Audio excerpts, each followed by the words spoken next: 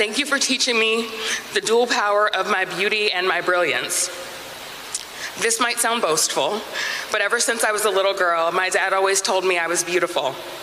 That may sound basic and like a no-brainer. But Dad wanted me to understand and appreciate my blackness and truly feel that my rich brown skin was just as beautiful as alabaster or any shade of the rainbow. I want you all to know that it was not easy.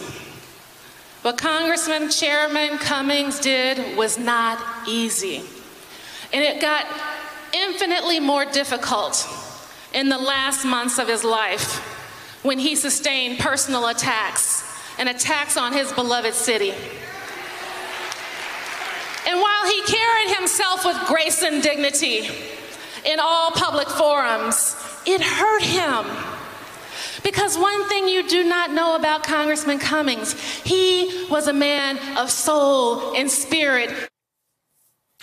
Thousands of people gathered in Baltimore today to celebrate the life and legacy of the late Congressman Elijah Cummings. His family was joined by former Presidents Barack Obama and Bill Clinton, Secretary of State Hillary Clinton, and several of his congressional colleagues at Congressman Cummings' longtime church in Baltimore to say goodbye to a man who dedicated his entire life to public service.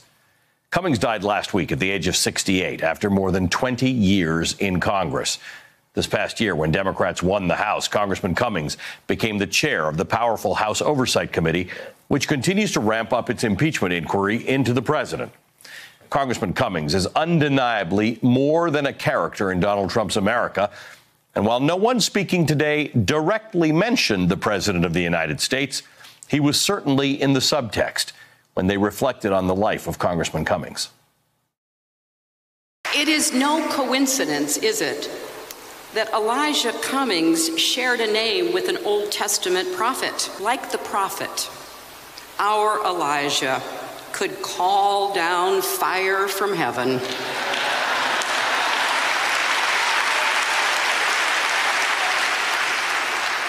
But he also prayed and worked for healing. He weathered storms and earthquakes, but never lost his faith. Like that Old Testament prophet, he stood against corrupt leadership of King Ahab and Queen Jezebel.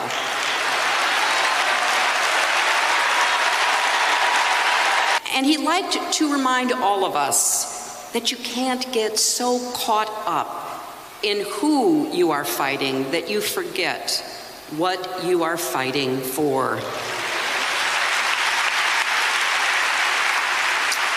I have to say, listening to Elijah's daughter speak, that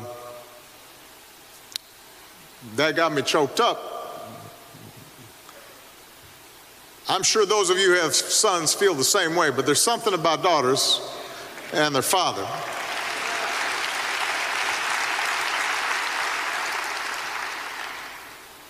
And I was thinking I'd want my daughters to know how much I love them, but I'd also want them to know that being a strong man includes being kind.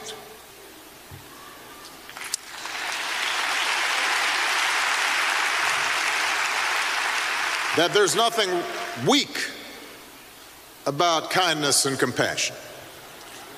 There's nothing weak about looking out for others.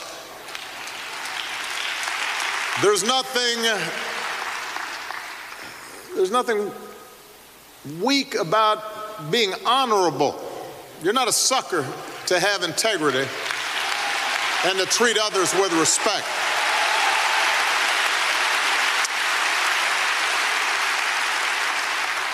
I was sitting here and I was just noticing the Honorable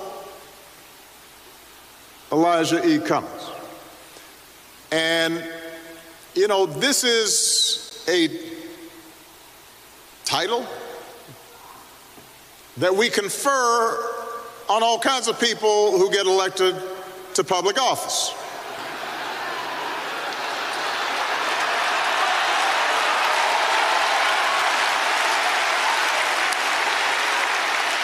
We're supposed to introduce them as honorable.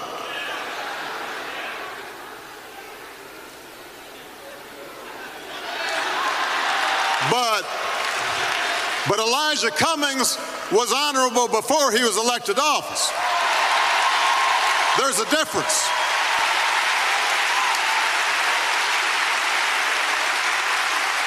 There's a difference if you were honorable and treated others honorably. Hey there, I'm Chris Hayes from MSNBC. Thanks for watching MSNBC on YouTube. If you want to keep up to date with the videos we're putting out, you can click subscribe just below me or click over on this list to see lots of other great videos.